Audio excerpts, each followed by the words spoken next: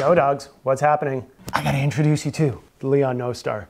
Wow, this is the new version of the Leon No Star. In the past, it was made out of a 2mm T-core horsehide that had more of a brown color that came out of it. This one, however, is the Shinki hide Leon No Star. Now this one's notably lighter than the last models. Also notice that the fit is slightly different.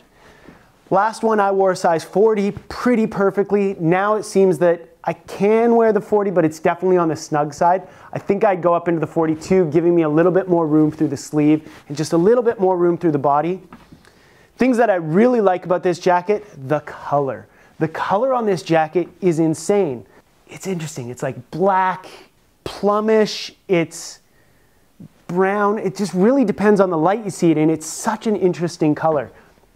Obviously, it still has the classic details of the 613, epaulets, belt, shorter body, the two hand warmer pockets, the chest pocket, and your little coin pocket here. This one does have the sateen down the arms, which is so nice and cozy.